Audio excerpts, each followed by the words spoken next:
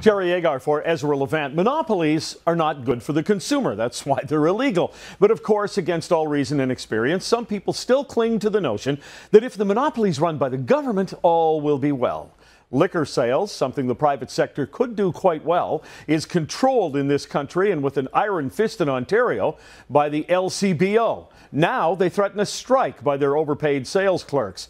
Here's union boss Smokey Thomas trying to raise the ire of these protesting clerks last week.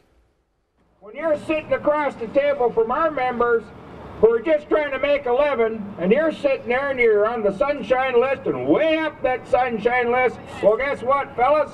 We'll take that sunshine list and you know we're going to shove it way up. Dave Bryans of the Ontario Convenience Store Association is here. Well, that worked as a rallying cry, I guess, Dave, for the workers who are threatening the strike. But the fact of the matter is those people on the Sunshine List are government employees. Sure, and they are the highest paid retail employee in this country. The LCBO workers. All the workers. And I don't think it's more difficult, complicated, or, a larger skill set to put a bottle of booze in a bag than it is to put a dozen eggs in a bag. Right, and there's no retailer that could survive those kind of salaries. So, I mean, and to actually believe that we should all bend and give them more with the threat of a walkout is very unfair to Ontarians today. Well, as I said in the outset there, a monopoly is illegal for a reason, and that's what we have here. And so we pay high prices for something that is basically a commodity product these days. Sure, and when a monopoly controls, remember we have two. We have a duopoly. We have beer stores and LCBO. And when they control the shelf, they control the price, they control who gets in. We see these fancy catalogs or magazines that are going out. We see them holding all of the manufacturers to ransom as well to buy into those ads, and hurt other printing businesses in this province. It's time for change. It's time to expand and look at what Ontarians really want in Ontario. Well, there's been a fight for a long time to get at least beer and wine available in convenience stores, which is what you represent. What's the public sentiment on that?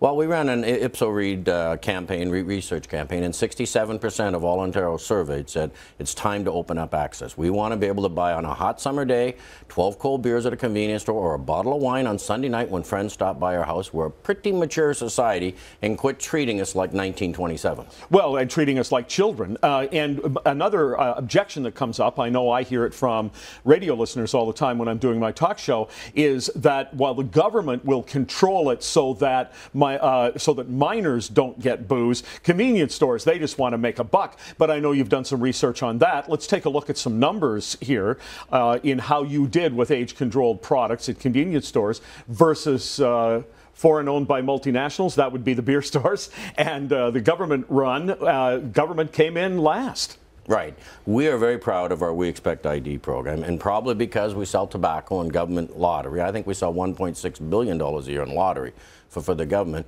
and we age test better than the LCBO and beer stores when we measure ourselves against them. And we didn't do this measurement to attack the two retailers. What we did is to measure ourselves against comparable government-run agencies or foreign multinationals to see how does a small family-run convenience store do when it comes to age testing. And you know what? Hats off to all of them for doing such a great job. Well, let's talk about another aspect of that. All right, so if you run a small convenience store and you get caught selling booze, if it were available, age-related products to a minor, what happens to you?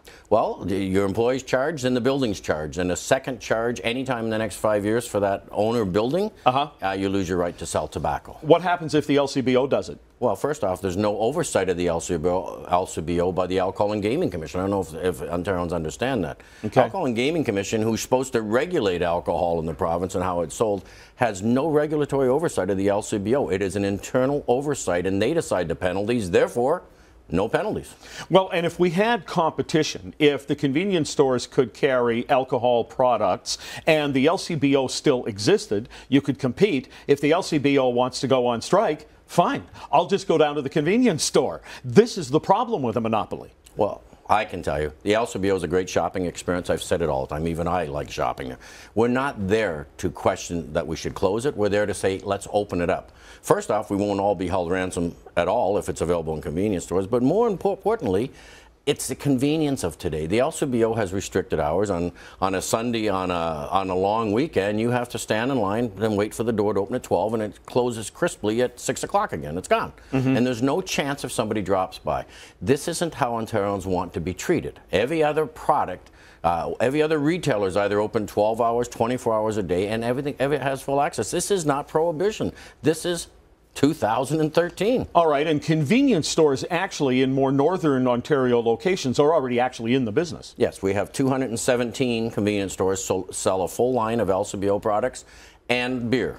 And finally, they take back all recyclables in every community. People walk to our stores, bring back the recyclables, rebuy their beer or alcohol needs, and never had a problem, and the world hasn't caved in because of that. Yeah, I think it just comes down to, as we've kind of been alluding here, does the government serve the people by treating people like grown-ups, or are we to be treated like children? And I think so far it's been the latter. I actually think the beer store monopoly and has more government relation people employed than the OCSA, the convenience store, will ever have. And I think for some reason they're holding something over the government.